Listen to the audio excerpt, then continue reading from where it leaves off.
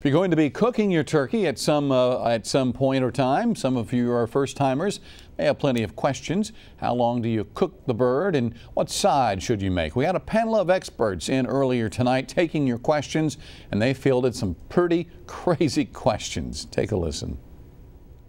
Some of the questions are kind of off a little bit, but I think my favorite one was if I put the giblets in backwards, will the turkey fly out of the oven?